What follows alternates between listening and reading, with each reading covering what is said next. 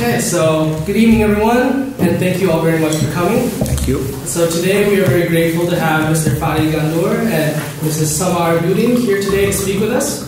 Now, as NYU students and as an NYU Stern business student myself, or even anyone, I think there's so much that we can learn from these two, so I'd like to thank you all, thank you two for coming. Thank you. And so today we're here to talk about Ruwwad, which is a non-profit community development organization that works with disenfranchised communities in Jordan, Egypt, Lebanon, and Palestine.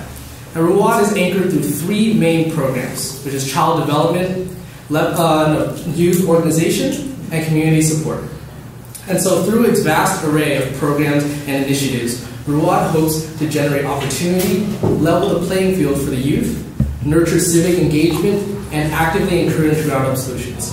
But they're going to be talking more about that.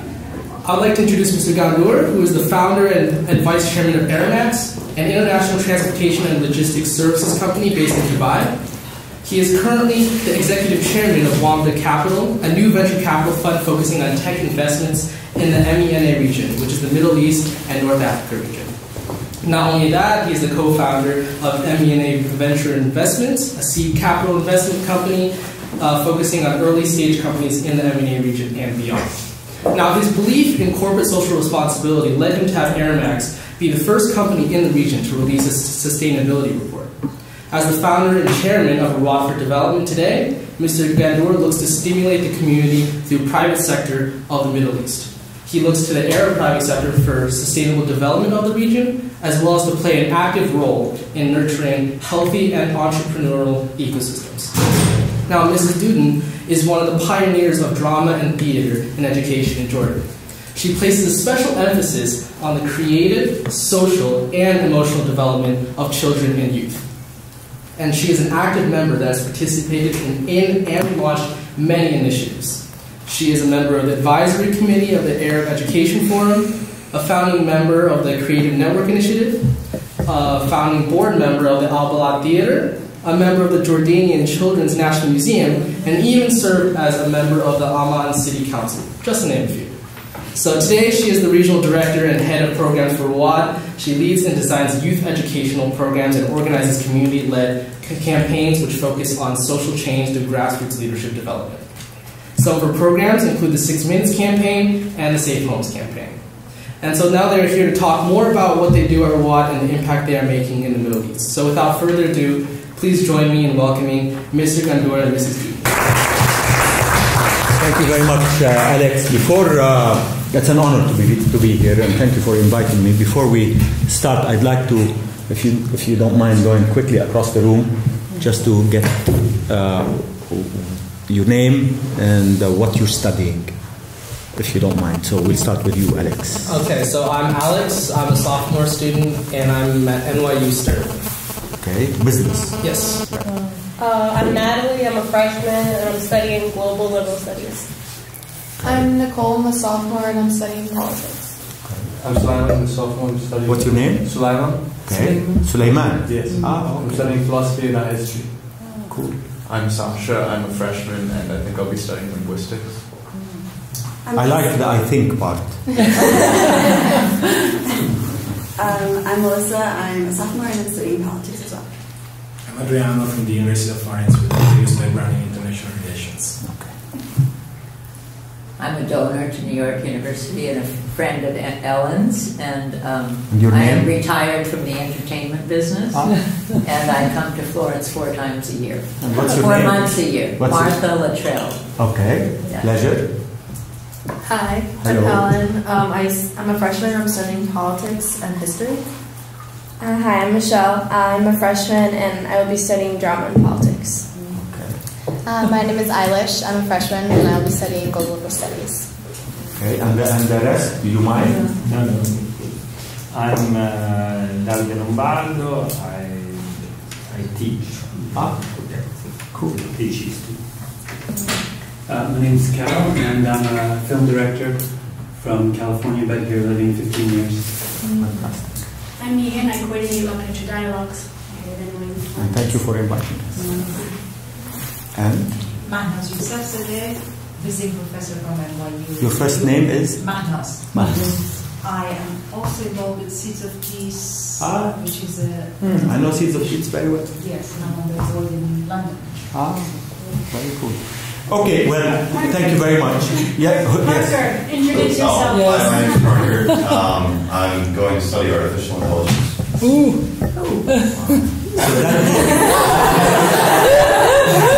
You're making all our jobs obsolete.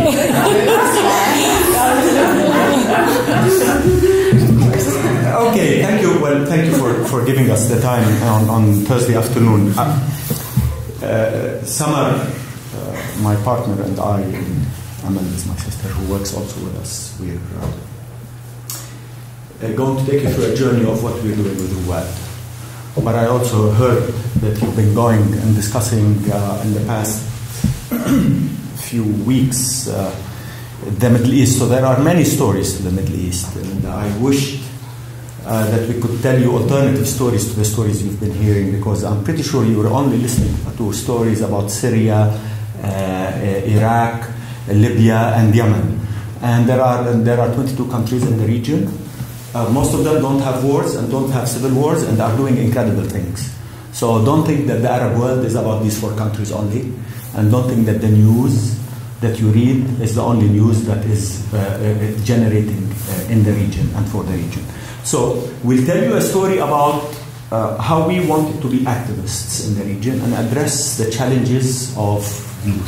Youth, as you might have heard before, in the region, the young population under the age of 25 is probably somewhere between 55 and 60% of the population. So quite an amazing amount of energy, quite an amazing opportunity, opposite to what people might think that this is a challenge, but when there's a challenge, there's also a massive opportunity. And what do you do with people with your age? People that have aspirations and want to do things, and how do you make sure that they are steered or given the opportunity to focus on focus on building rather than focus on something else? And that's at the core of the story that we are going to tell you about Ruwwad today. So we're titling it, "It Takes a Community," because it does. It takes a community, it takes a village, it takes a neighborhood, it takes all sorts of different elements of society to come together and address the challenges of marginalization. So Ruwwad is a story. Ruwwad, by the way, in English, Ruwwad is an Arabic word for entrepreneurs. Entrepreneurs, why did we call it entrepreneurs? Because it has another word to it. So it's entrepreneurs for development.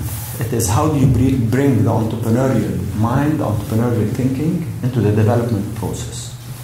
And it is at the core of it that development, societal development, if you want to call it that, should not be the domain of a single entity in society. It should not be only the role of government that is responsible for development. Everyone should be part of that process.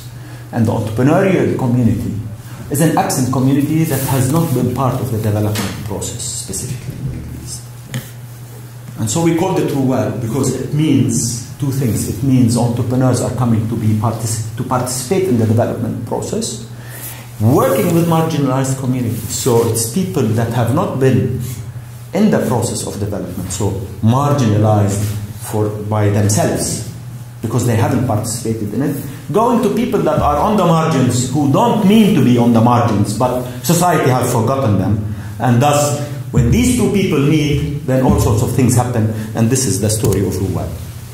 So Ruwwad started, as you had heard earlier from Alex, we're in 4 countries, but we started in this little community in the heart of the city of Amman, the capital of Jordan. It's about 50 to 100,000 people. We don't know exactly the number, but let's say, for the sake of today's talk, this 50,000 people. And we effectively went there 10 years ago. This is our 10th anniversary, and we went there as part of my company that I had started, Aramex, which is a logistics company that for the lack of a better description, it's a FedEx of the Middle East. So we said, how do we actually work with youth?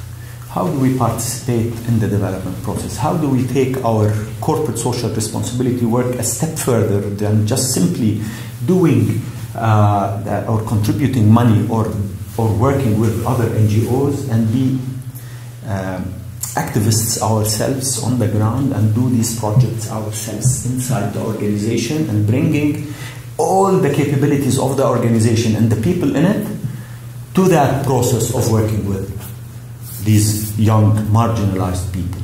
That's the original idea. So we didn't have really any clear concept of what we wanted to do, but we knew that we wanted to work with youth.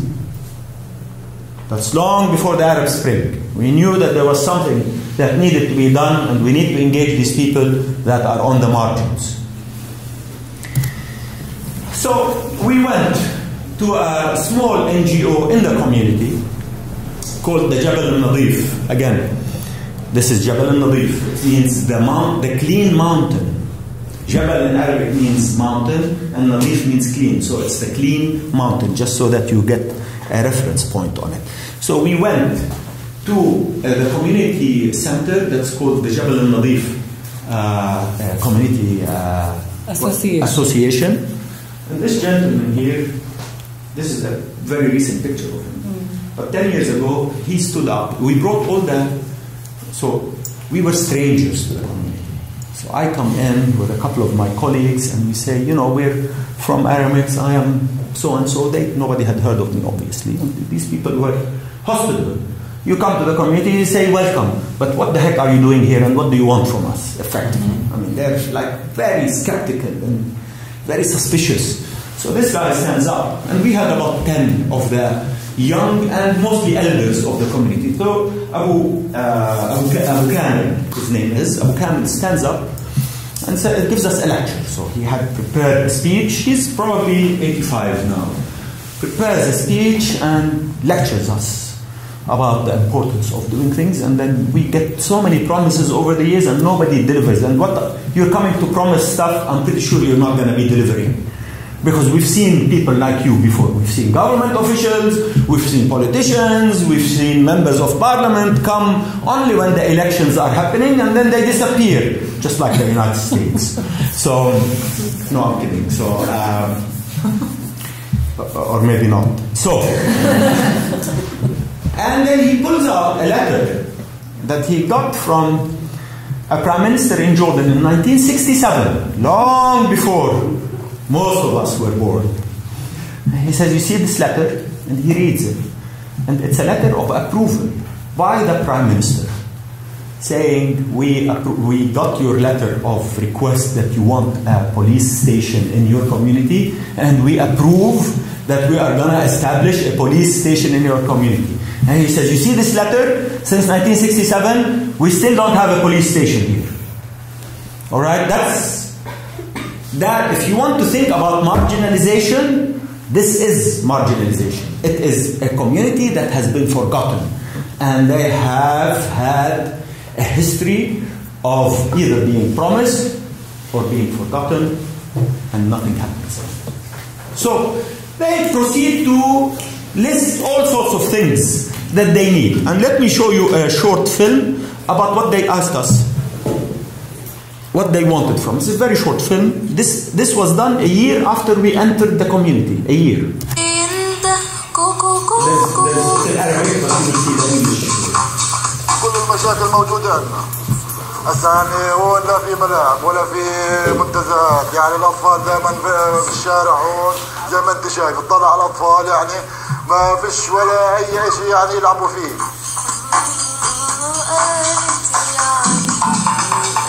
الصبح بطلع على الجامع بارك بصلي بلقاهم كلهم سكرانين الصبح ونرجع. شو اقول لك يعني هاي جبل الماضي جيبي له مقفرين هاي.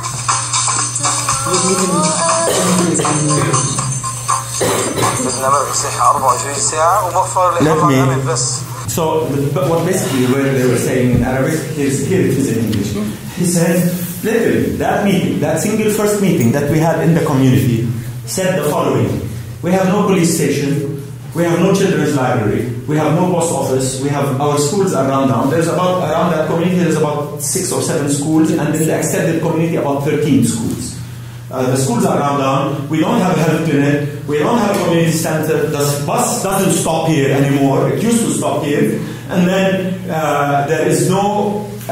It says no access to higher education. It means we don't have money to send our kids to universities, and then there is high youth unemployment. There's not only high youth unemployment, there's 35% general unemployment in the community. It's not only about the youth, it is about everyone.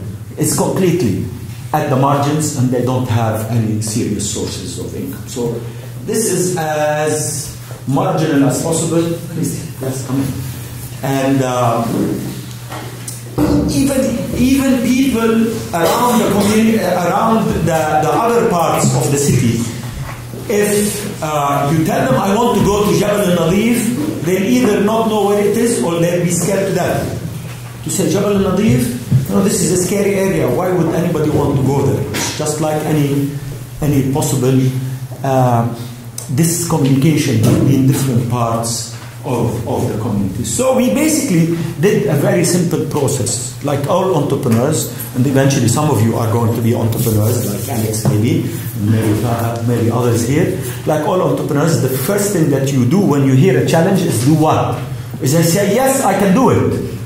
This is the first thing that you do. I mean, entrepreneurs are risk takers, and they're overconfident sometimes, and say, yes, everything that you told us here, we're going to do for you. And literally, and that's why, because entrepreneurs have capital, have networks, have solutions, thinking, employment. This is a can-do mentality. These are people that don't think like governments. These are projects that we need to take. Or maybe the community is too small, let's go focus on something that is bigger, that makes a bigger splash.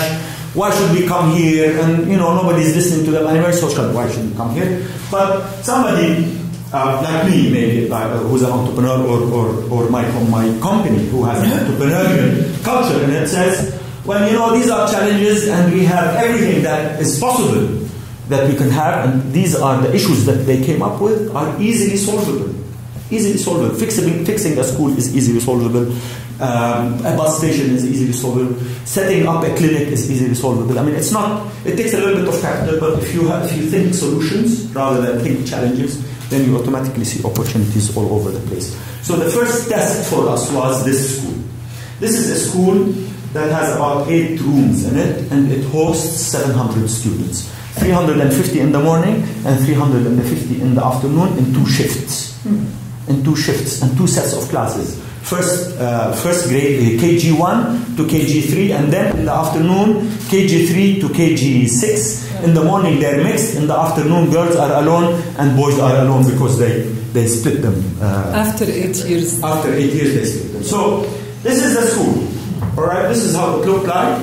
And then we see, and this is a government-owned school. All right. There's most of the schooling in the Arab world. Most of the public is public schooling. There are private schooling, but the core of the youth that graduate from our schools are graduate from public schools. So here's the school. They said you need that school to be fixed. So that was our first test. So we went to the government, we got the permission, and we said we want to fix a school that is owned by government, which was weird. So why do you want to spend private money on public schools for a school that's completely on the margins? We said because if the government is forgetting this and we are able to fix it, then why don't we fix it? So it was very simple. It took us about 6 months and the school was fixed, literally. So we adopted that school. Until today, that school is within our domain. We always look after it and look at after everything that happens in it. And it was at the core and the seed of where we actually launched our program of demarginalization of ourselves as entrepreneurs who were living in affluence and forgetting that there are our neighbors who are only 15 minutes away from the most affluent part of the city. This is where we came to actually bring ourselves into activism and address the challenge. We fixed the school. And that school had not been fixed by anyone else before. Anyone else before. What does that do to people? It gives them confidence that there are people that will promise and deliver. We didn't only fix the school. We built the clinic. We lobbied government, and we have a police station. It took us 2 years. We brought the police station because we were connected. We took the community with us. Together, we went to government and lobbied enough to get the police station. We built the post office for them. We built this is the books, the small child library and the community center. This is at the core of what we do. Within a month, within a year and a half, everything that they asked for, everything, not a single thing that they asked for did not happen. And what happens when you promise and deliver? You basically have the ultimate trust. From extreme skepticism to being fought in mosques. We were fought in mosques. Who are these people? Why are they coming to our community? Why do they have boys and girls meeting in one room? There's all sorts of... who are these strangers that are coming from the affluent side of the city? What do they want from us? Are they running for elections? Is this legitimate money? And legitimately asking questions. It's a legitimate proposition. But the minute we delivered in everything that they asked for, and they found that we really, at the end of the day, in a very slow and meticulous process, discovered that we really are in the business of exactly what we say we are doing. That we are activists, we're coming here because we want to come here, because we feel that we're part of that community and we are reconnecting. There is that two-way street of us working together to find a way to address the challenges of our regions and our communities and our cities and our countries.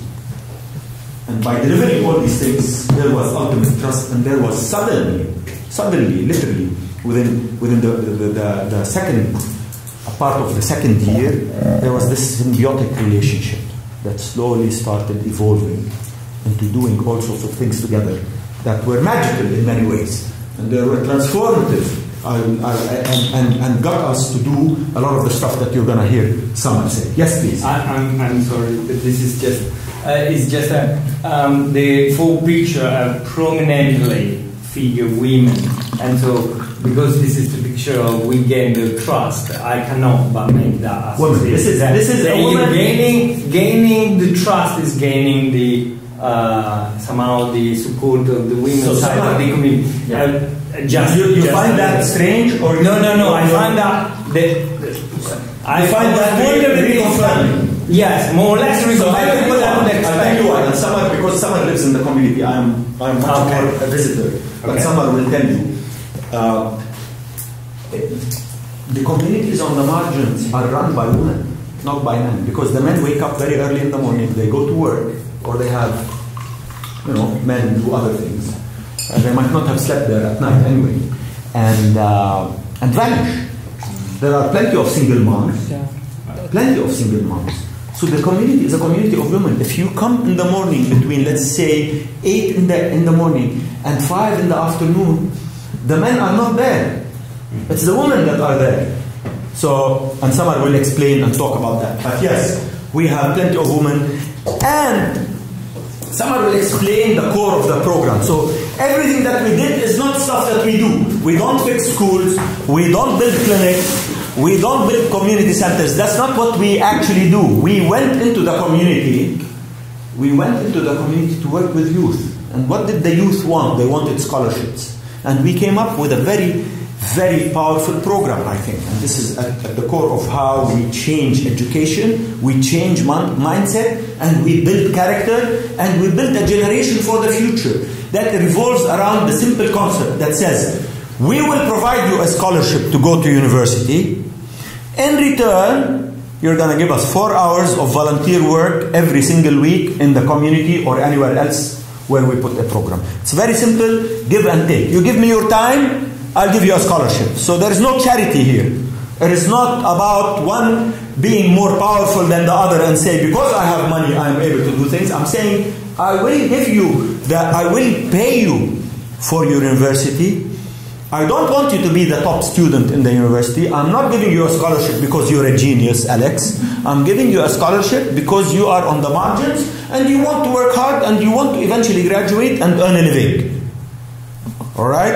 In return, I'm going to get you to work. I need you to give me time, but that time that time you're giving me is not for me, it's for you in your community. So you volunteer in addressing the challenges in your community. So it is an empowerment process that tells people on the margins who have been marginalized, who feel that they are helpless and they are waiting forever for government to come and solve their problems. What do you give them? You give them the power of saying, who the heck cares if government is here or not here? Because I have the power, then I'm going to go in groups and address the challenges in the community, clean the street, fix a home, teach a student that doesn't want to, that has a learning disability, whatever program that you want to do, channel that power of energy of youth, knowledge of youth, in solving their own problems.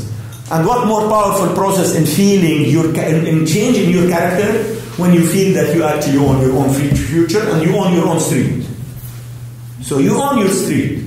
Doesn't mean you want to, the government needs to abdicate that role of doing stuff, but in their absence, we're basically saying, if they don't come here or they're late in coming or the issues are not being addressed properly, then it doesn't mean we just sit and wait. And that's an alternative way of learning.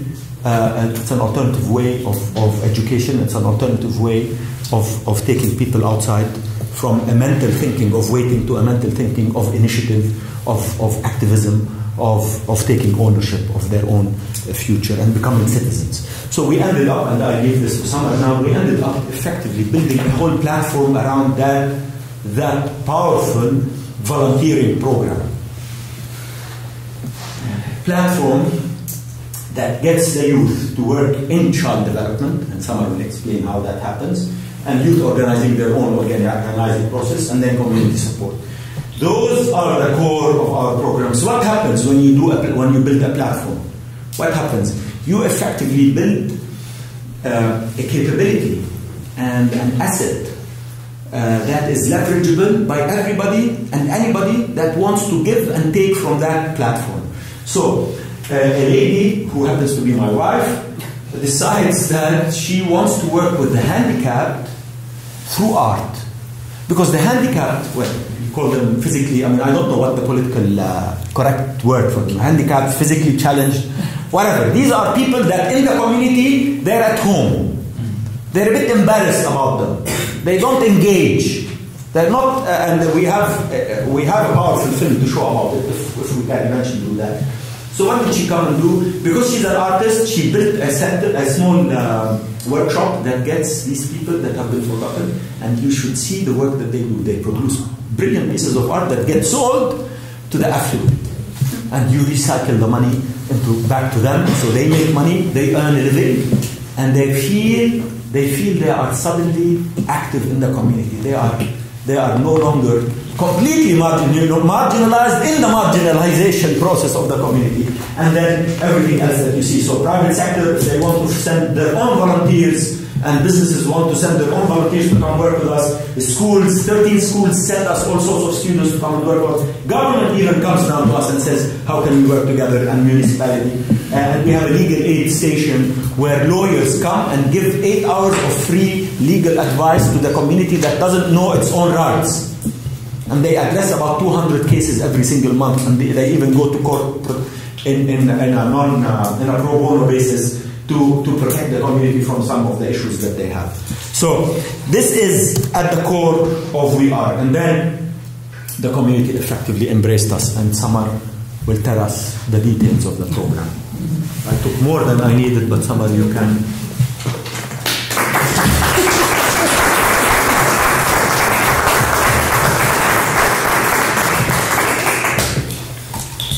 So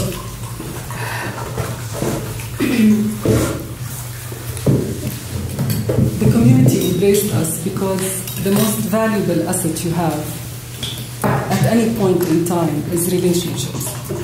Because we made time to be present in the community, to listen, to empathize, to negotiate, to confront, and to differ at points in time. And over time, that relationship was built. So I would say that one of the most important elements in the way we actually built the programmatic component was that we were invested in building the relationship with the community, because relationships in essence are about an exchange of benefits but also values, livelihood, presence. And because we were present physically, Fadi bought 2 buildings, so we were present.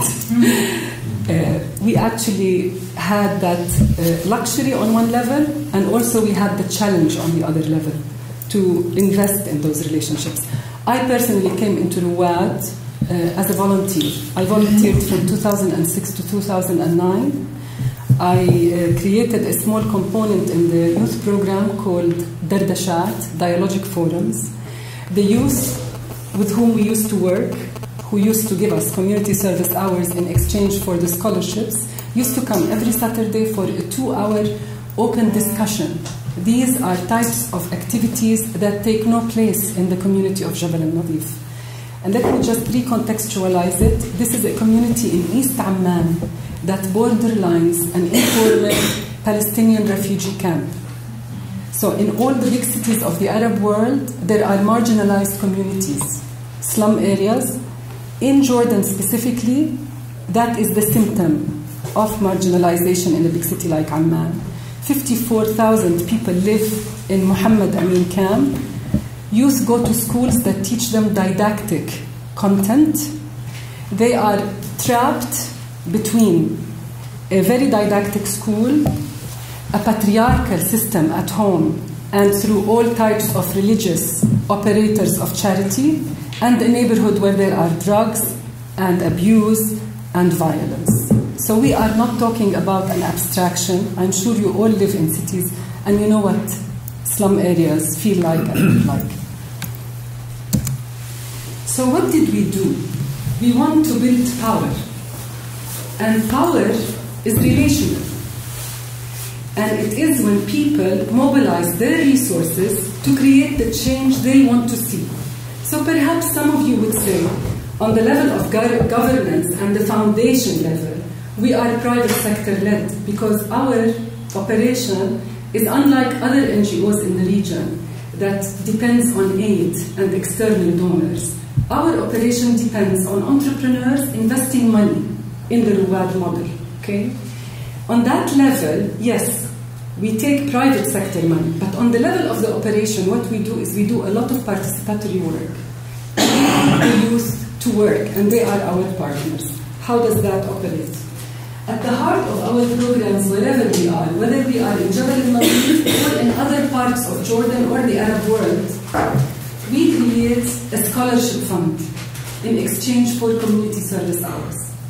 And yes, as Fadi just explained, in one city alone, in Jabal al-Nadif, my job is to design and craft initiatives and programs to cover the 4 community service hours of 150 youth, which equals 600 hours a week, which equals almost 31,000 hours a year.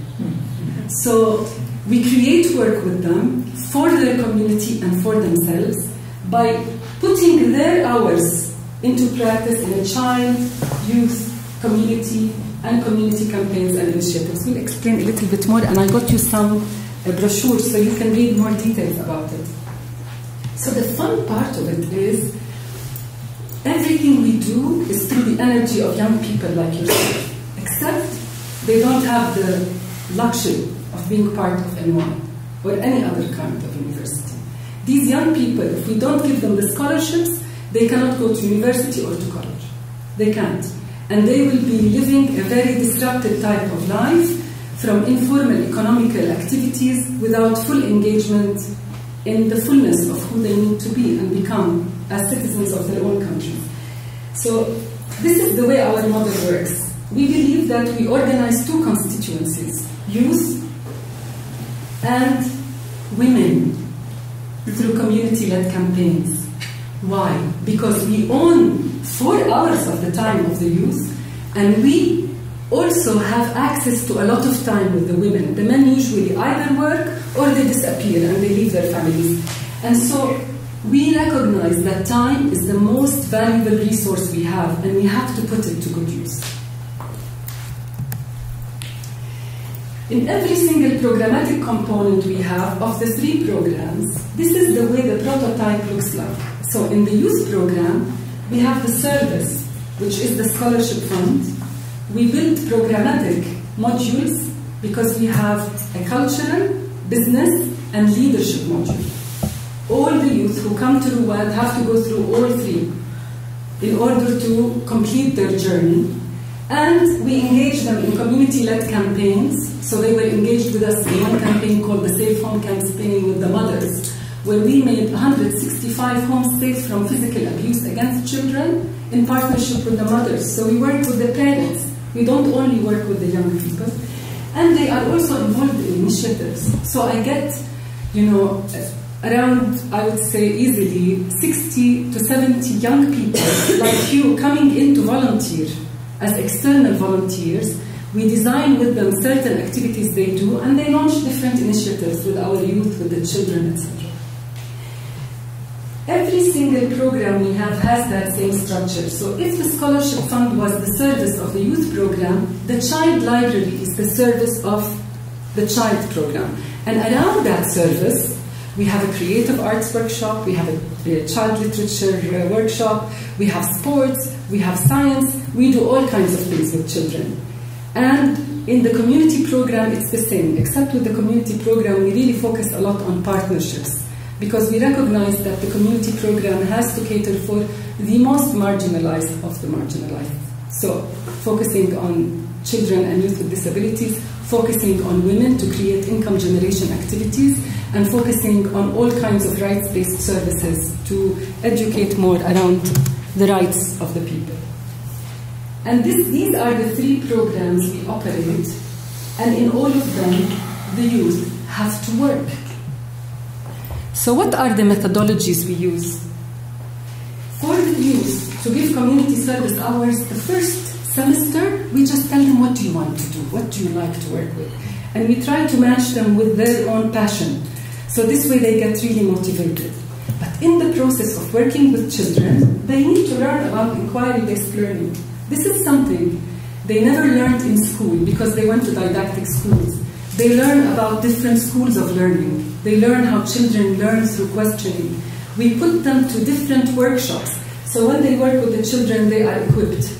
And I see them, I think, learning to be citizens because they learn how to treat small children with love and care and also with mindfulness. We put them through psychosocial support programs. We do a lot of life coaching. We do a lot of support groups. They learn to listen. They learn to empathize. They learn to explore their own emotions. They understand that suspending judgment is something very important for mindfulness. And you are talking about young people who come from a community where the sacred is law, and where reason and doubt is something that we look at conspicuously, right? So it's very important that they are involved in all of that. And of course we focus a lot on creative arts because we believe that the arts are all about open-mindedness. So the young people who are part of the journey of Ruwwad go through this process. And for me, and for Fadi, and for Amal, who by the way is our strategy advisor and a dear friend, this process is really about creating citizens. It's about saying, this is our space, it's our safe space, we own it, we will design things together. It's a free space, but it's also a very disciplined space. They apply for the scholarship process, and now we have a system. In the early years, we used to say, who are the young people on the block who would like to volunteer? Those who were consistent in volunteering, we would give them the seed scholarships. But now, after 10 years, we have a system. So when they apply, of course, we're very choosy, because the one criteria we have is that they have to have evidence that they are socially and economically in need. Yeah? But we're not about the whizzes. We're about the average. And so a C average kid can step in and benefit. Of course, for those who want to apply for vocational, we say, you know, you have to have a specific GPA, because vocational is different from university. In my country, vocational is 2 years, university is 4. University needs more theorizing, we call it, you know, needs more theoretical, less applied. type of education. When they get accepted, they become members of the scholarship fund. The first fund we created in Jordan was named after a young entrepreneur, I guess, Mus'ab Khurma. He was a friend of Fadi's, and he died during the terrorist attacks in Oman. And that was in 2005, and we named the fund by his name. But wherever we go, we name the fund differently. So the Tripoli Fund in Lebanon is named after Lebanon. The Egypt Fund in the third biggest slum area in Cairo is named after Asbet Khairallah Fund. You know, wherever we go, we name the fund differently. They become a membership group, and then they begin their journey of learning through service, through volunteerism, through putting their initiative to practice. And in that process, we work on developing thinking skills, and we work on developing communication skills. And when I say that by saying we do enrichment programs, because the youth have a lot, but they've been indoctrinating in a specific manner, so we engage them in tough things, and we have confrontations with them, because to sit in a co-ed environment like this is something that from the cultural viewpoint is unacceptable. To talk about ways of knowing is something from the cultural viewpoint is unacceptable. There is a sense of pride in the religious identity, and there's a sense of pride also in the, I think, in the context itself, you know, like this is our mountain, this is our space, etc. And so we need to really expand that and embrace it, and sometimes we get beaten right, left, and center, because we have to accept that this is the community, this is how it expresses itself, this is how it expresses its anxiety, but we are present. And so many good people are there in comparison to those who actually give us a hard time, and even those who give us a hard time are people who are victims of the system, of failed policies in development, of a failure of humanity now. After that process, the youth launch their own initiatives in the community. So we have a special type of activity where the youth end up also designing their own initiatives. They graduate, and after they graduate, they access work easily, in my opinion. I mean, we're still studying this in our impact assessment, because as part and parcel of the programs, we have a business skills development program in partnership with Aramex, with Cairo Amman Bank, with business entrepreneurs, with academicians, with doctors, with professionals, and we create the network and the mentorship between the youth and this body of people, right? So we expand the relationships of the young people. And last November we had our graduation, and one of them has them in the film. Google our films. Most of them are subtitled. He said, I graduated, on Saturday. On Sunday, I applied for this job in this company because I took a workshop with Aramex on I don't know what, and I knew the person, and I was able to connect, and I applied, and they saw that I did all this activity and all this community service, and I had a job. So we understand that young people need lots of good relationships, lots of connections to be able to navigate and to benefit. After they graduate, they are members of Ruwwad alumni, and it was a very touching moment for me and Fadi last graduation, because the head of the alumni stood up and said, in the name of all the alumni of Ruwwad, we would like to offer one single scholarship a year, and we will fundraise it from us. And we know that all of these young people have to really take care of their own families. The young men who come to us work all the time. The women who come to us also have to work. It's a very tough environment. Of course, for us, after that, we see that we have concluded a journey where they are able to participate as active citizens, hopefully free from need, and also initiators to different types of activities in their own community. So we're not only in Jordan. Our story is very much a Ammani story. We started in Amman, the capital of Jordan, in Jabal Nuri, but we expanded to the south, to Tafile, which is a very different area. And we went to Tafile at a time where there was a lot of political and social turmoil, because there's a high unemployment statistic there in Tafile. And we set up Ruwwad, and it's in one of the successful community centers we have. We're also in Beida, which is a small little Bedouin village. Next to Petra. So most of you must have heard of Petra. So yeah, it's set up in one of the most beautiful spots in the kingdom. It's just beautiful. And we work with the young people there. And one of them, who graduated 2 years ago, Aisha, is today the first teacher in the primary school of the village, in the history of the school.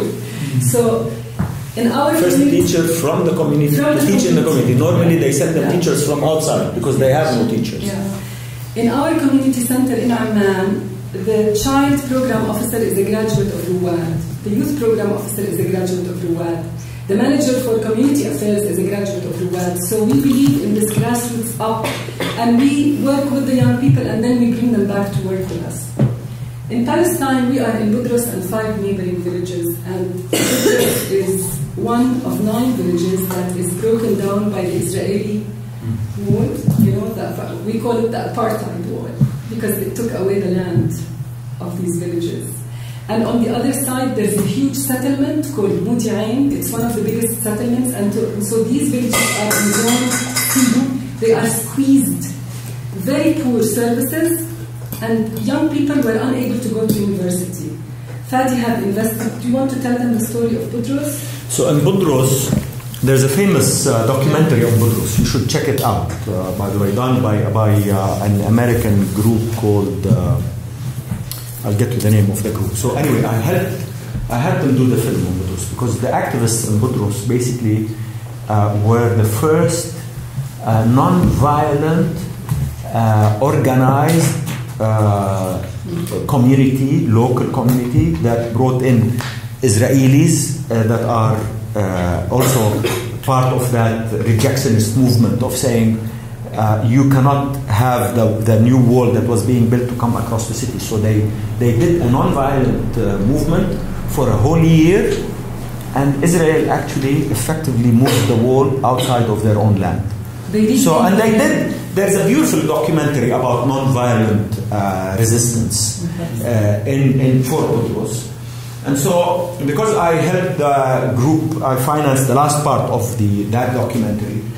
I was giving a talk on Ruwwad in a TEDx event in Ramallah. And the woman that worked in Budros came to me and said, why we want you to come and visit us. So, small world. I said, Budros, I was part of the original film in Budros, so I went to Budros and spent a day. Very interesting that you should know. I basically met with the guy that led the whole process. And I asked him to bring in a series of students that were just studying, the 12th grade students who were going through a public exam. If they pass, they actually qualify to go to universities. There's a public exam in our system, so you have to actually pass that public exam before you go to universities. And none of the students wanted to either take the exam, or they all said, why take the exam? Because we either are going to fail, or we can't go to universities because we don't have money for the universities. And number 2, we are so far away from any university, there's no transportation. So even if we pass, we don't go, so why should we pass? So I basically said, anybody that passes, I'm guaranteeing their scholarship. And that's how the program started.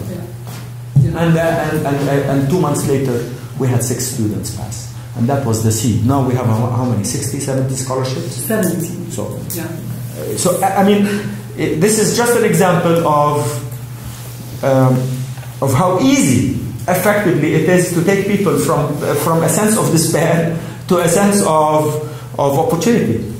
What does it take to tell people, you're going to get... these scholarships, again, this is not NYU cost, all right?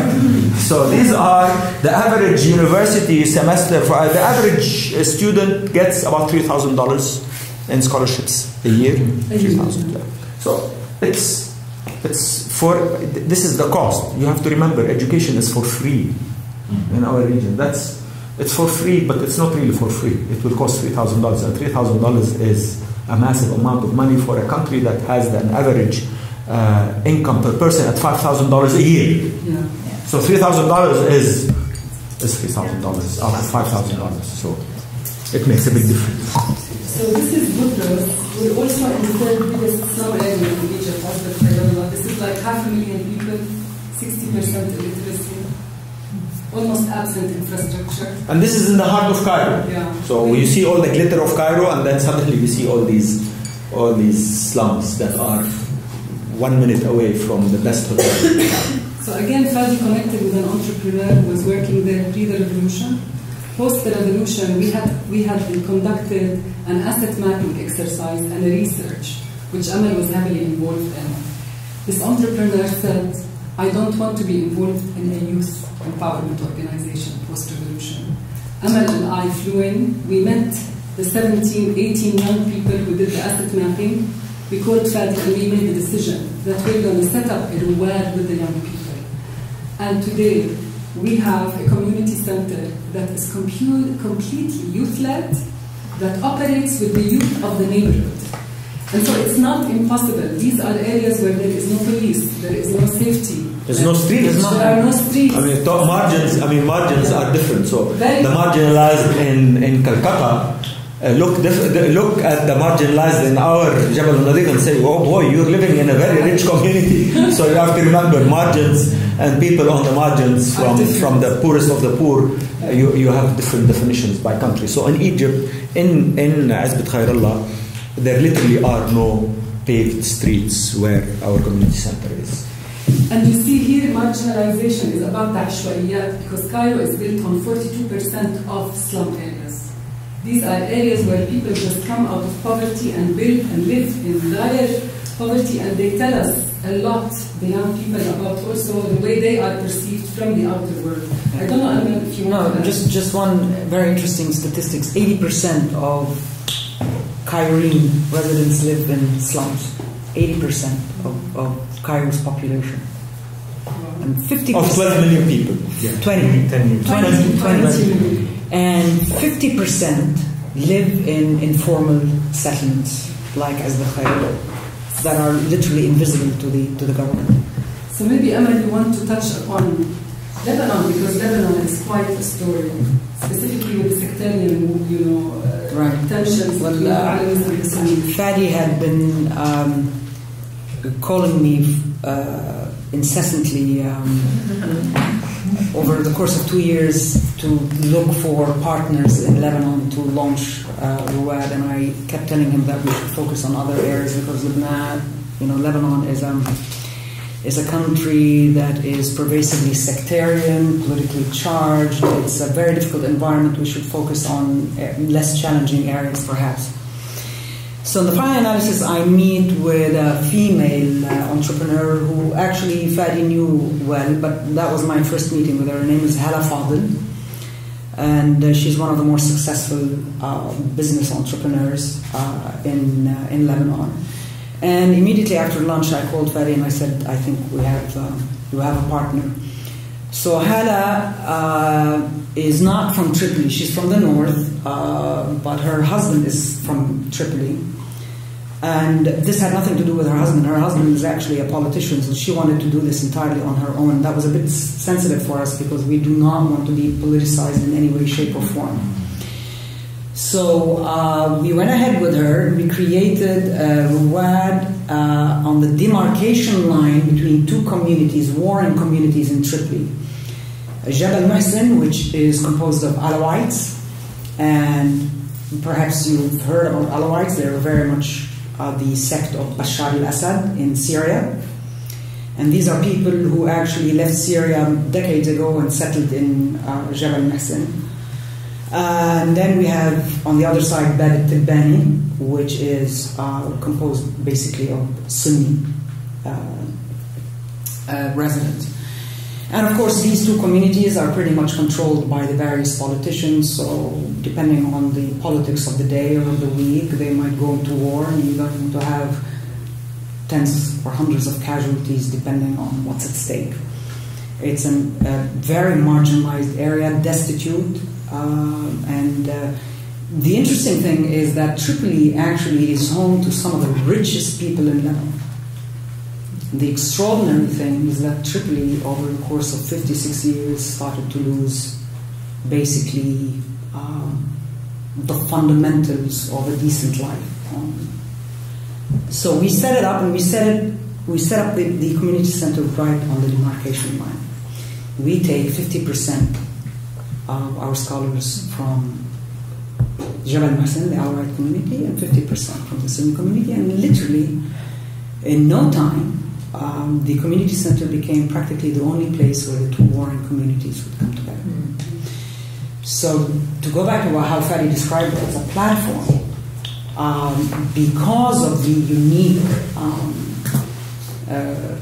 character of Tripoli, we ended up adding a conflict resolution component to the platform, which actually we don't have in places like Egypt and Amman, because there's not that kind of political environment and circumstance.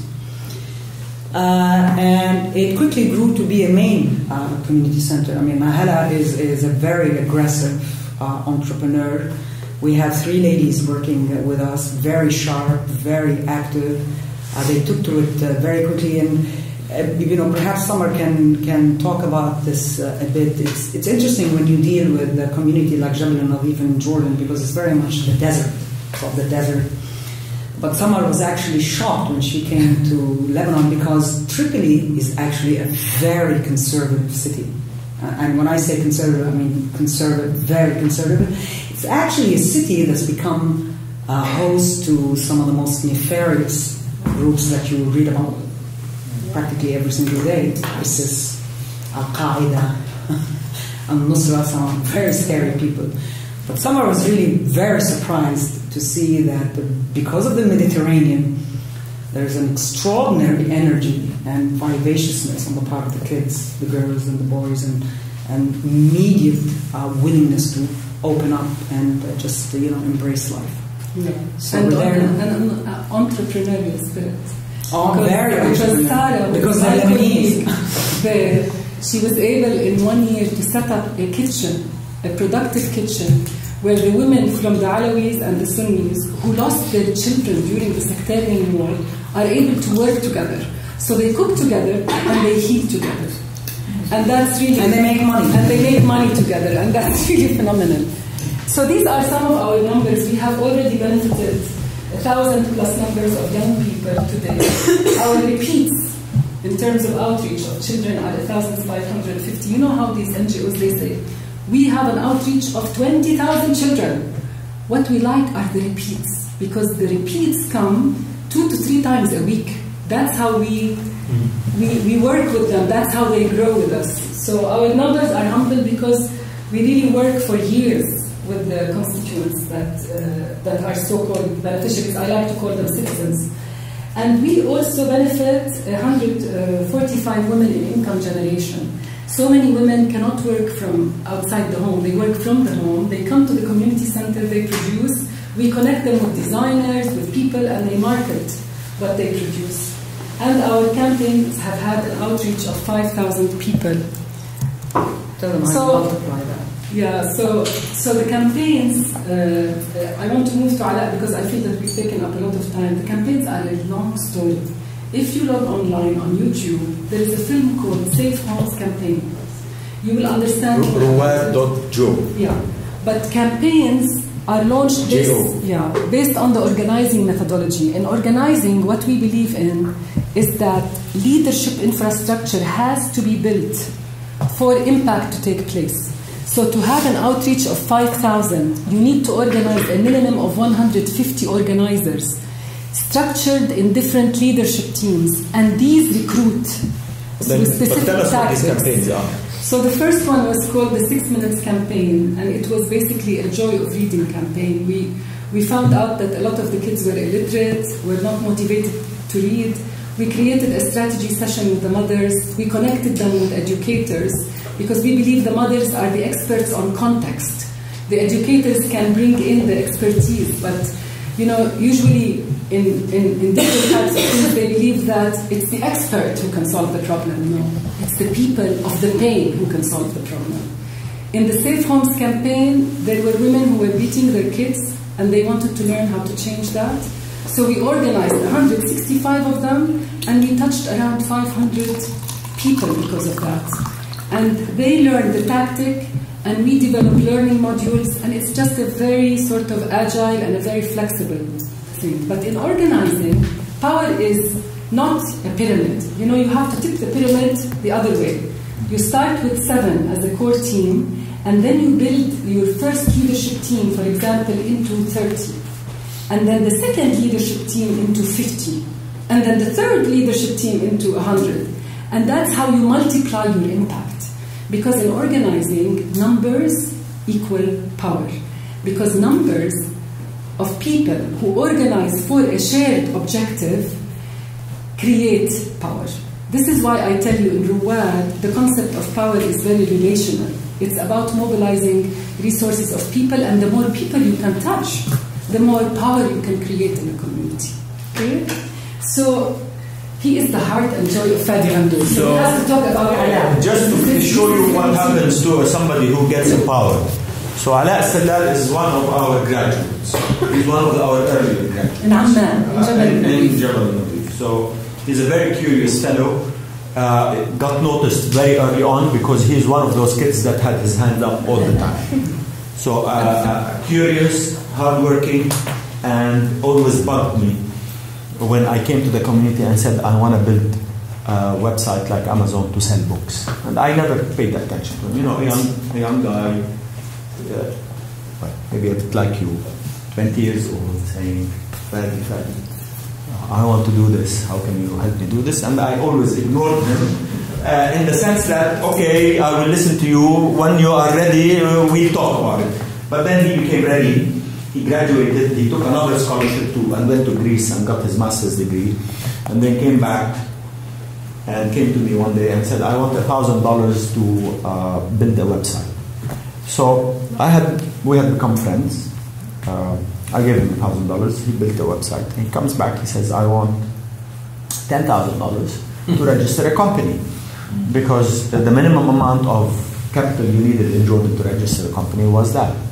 So, and this is literally. So I said, okay, here's $10,000. Go register your company. And then he built what he did. He built a company called Jamalo. It's a very famous company now in the region. He went out and raised $400,000 in seed capital. He built an online book, Arabic, the largest online Arabic bookstore with 10 million titles in it. And he just closed a round of $4 million in growth capital for his business. And he employs 70 people. A good amount of them were people he studied with at Ruwwad, his community. His first group that worked with him was his mother. She did customer service. His young brother, who was 12 years old, he did his social engagement on Twitter and Facebook. And there's actually a small documentary on the family because the first 5 people that worked for him were his mother and his brothers who were underage, obviously. And then Ala is a superstar. I mean, he has an office in Jordan, and he is disrupting and revolutionizing the book distribution, selling, and publishing business in the Arab world. He just invested in something which is globally new, called print on demand, which allows writers to actually write books and not necessarily fall into the trap of having to publish so many books. Because if you're not a very famous writer, nobody's gonna buy your books. So you end up in the trap of saying, I can't afford to actually be a writer. So print on demand says, if you write one book, if you sell one single book, it's okay, because print on demand allows you to do that. So in his mind, he's revolutionizing even the literature process of allowing and empowering writers to become writers, because they don't fall into the trap of publishers saying, give me $10,000, I'll print your book for you. So why do we say that story? Because, I mean, I'm not saying everyone is Ala, I'm saying Ala did graduate. And Ala feels the power, because he will tell you the story of what Ruwwad did to him and how it got him where he is today. And this is Hanan. Hanan graduated with a degree of psychology. She interned in Ruwwad and became our human resource officer. When she was a scholar, she launched a campaign called Yalla Shamir, because Jabal al-Nadif... Yalla Shamir means you go like this. Roll up your sleeves. Jabal al-Nadif is known to... The word Nadif means clean, but Jabal al-Nadif is filled with garbage. So people were saying, people are not clean, people are not clean. Then suddenly she said, there are 75,000 people living in Jabal al-Nadif. and they need 1,200 garbage bins, and there are only 62 garbage bins available. And so she launched this campaign with a group of young people, and they started basically creating the garbage bins in collaboration with Amman municipality and solving the problem. Of course, when you organize, you solve the problem. When the group disorganizes, you go back to that same type of reality. But we found her initiative extremely inspiring, and now she married, and she wants to be an entrepreneur, like Fadi. And she lives in New Zealand. And she lives in New Zealand with her husband. This is Ihab Gamal. Ihab is born and raised in the third biggest slum area in Cairo, Azbat Khairullah. Ihab studied law as an undergraduate degree and has a postgraduate diploma. He is an unusually energetic, insightful, and thoughtful and mindful young man. Amal and I met him several times, and Fadi met him several times. During the establishment of Ruwwad, we had these project managers who used to step in and were unable to live in the community for long periods of time, either because of the strikes that used to take place, the violence, or because simply they couldn't see themselves belonging. And so I went to Fadi and Amal and I said, the only person who can lead this project is Ihab. He's 25. Let's just give him the project management of the center. He can do it. He understands the model. He knows the young people. He organized the first 18 young people who were part of the asset mapping. Let him take it. He's our project manager now. He runs a center that buzzes with kids.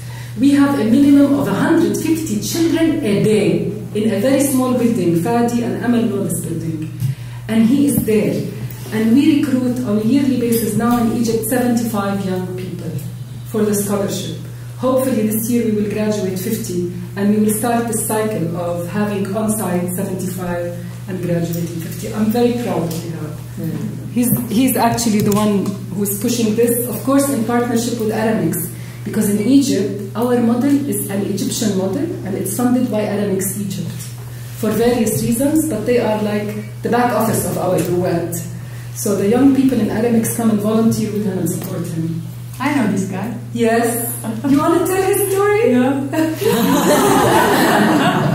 So Khalid is a scholar with Ruwwad, Lebanon, and he dropped out of school at grade 7, and after 3 years of interruption, he kept at it and went back to school.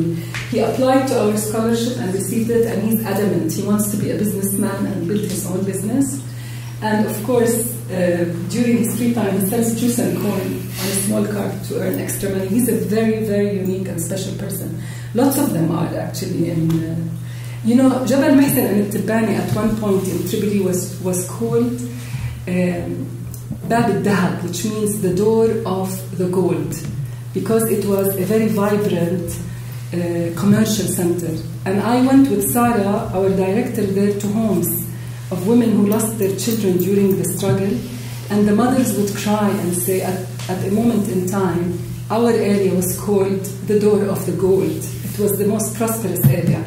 And it's a really very painful, but very hopeful place, I would say. Okay. So, youth organizing is at the core of what we do. We couldn't do all of this without the youth. They are like you. They are our manpower, our economic manpower. If someone asks us what is our KPI, we would say that we organize on a yearly basis on site in all our centers 450 youth in Jordan, Palestine, Lebanon, and Egypt. In return, they give us 4 hours, the equivalent of 84,600 hours a year. That's a lot of time. That's a lot of work. That's a lot of energy. In one center alone, I would say that we organize on a weekly basis a minimum of 45 to 55 activities. And if you come and visit us in Amman, in Jabal al-Nadif, or in Tripoli, in Lebanon, or in Egypt, or in Budrus, you will see small groups organized around different types of activities inside the center or outside the center. So I want to welcome you all and to enthuse you all at any point in time, beginning now, to think that you can always give back. Connect with us. You're most welcome to come and volunteer with us. And remember, we get a lot of volunteers, by the way, from the US and other universities that want to come and spend a couple of weeks, a couple of months with us in the summer. You know, Fadi is very unique, and he managed to organize so many of us. And I shifted my career path to be part of Ruwwad. But I think every single one of you can be Fadi. So you have to start at it now. And who knows, maybe you will be able to give to your part of the world as much as, you know, we are trying to give to the youth of our part of the world. It's lovely talking to you.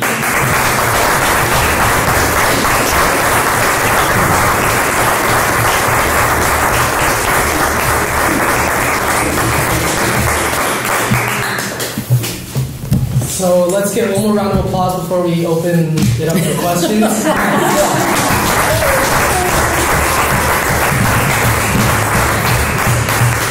So now we want to open up the floor to questions. If you guys have a question, maybe you guys can just raise your hand and you can call on them. So. Okay. Actually, ask any question you want. Yes. I'm actually curious about like the funding that you have for the scholarships. As you continue to grow more and expand to more locations, how do you plan on continuing to get more funding? So that's my job mostly, to raise the money and to provide the funding. So could you repeat the question? Funding. He's asking about the funding. Yeah. As Ruwwad grows. So here's what we do. The initial funding for the Jordanian operation has a core of a group of people that have committed to fund it perpetually.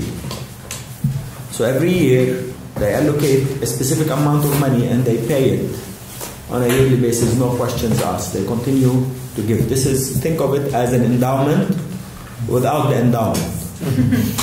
So endowments are created so that you make money from, you spend money on your programs based on the profits that come out from that endowment, and nobody touches the endowment. Our model is, you go invest your money the way you want. If you're an entrepreneur, give us that $100,000 a year, and this is what we need for our program. So we have a core of five different individuals and organizations that will give us the funding, the complete funding for Jordan.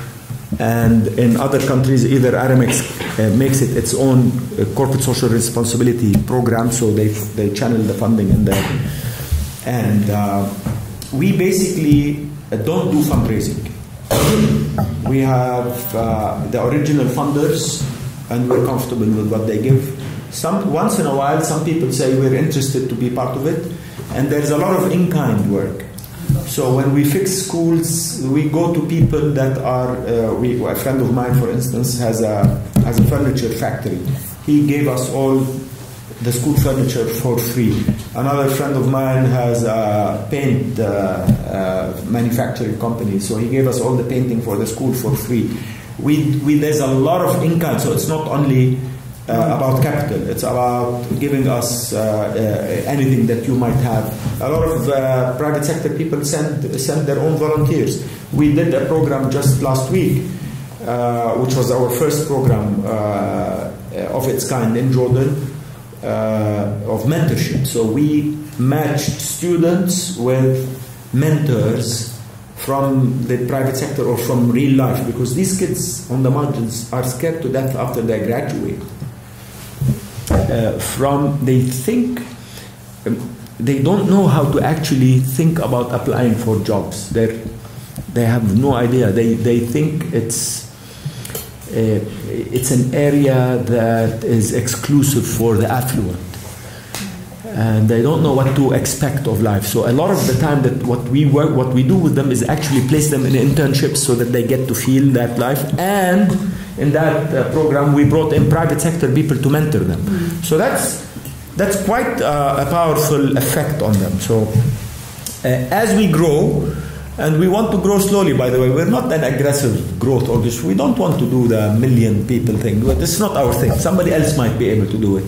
We are very focused on what we do, and we are very happy with the people that are committing to us. And we just grow incrementally. But We are getting attention now from friends and people who are noticing us. A friend of mine came to talk to me. He wants to establish one in Basra in Iraq. Basra is the oil region of Iraq today. It is in the south. It has less political turmoil. It's relatively calm. And he said, "I love what you do. I want to establish it in the south." So he sends his own people to connected with Samar to understand exactly what the program is. And we basically said, "You have to fund it. Here's what it is, but you have to commit perpetually if you want to carry our name. And we will give you all our knowledge. Everything that you want, we will give. We will set it up for you. We will train your people. And here's what you have to, but you have to do it exactly as we are if you want to carry our name." So no politics, no sectarianism, and completely focused on youth empowerment. Another friend of mine who is from Libya came to me and said, "Can you help us do this in Libya?" And then we started to work with them in Libya, and then the crazy civil war happened there. But he just came back to us and said, "Maybe we should, now that the political situation is maybe a little bit better, let's think again about doing something in Libya." Another friend of ours who came and volunteered once in Ruwwad from Bahrain came to Samar and said, "I want to establish this in Bahrain." So the idea is, you want to spread. We're an open source system. Our knowledge is available for anyone that wants to actually use it. And now we are finally in the final phase of documenting every single program that we know, so that we have that Bible of saying, if you want to do Ruwwad, here's how it's done.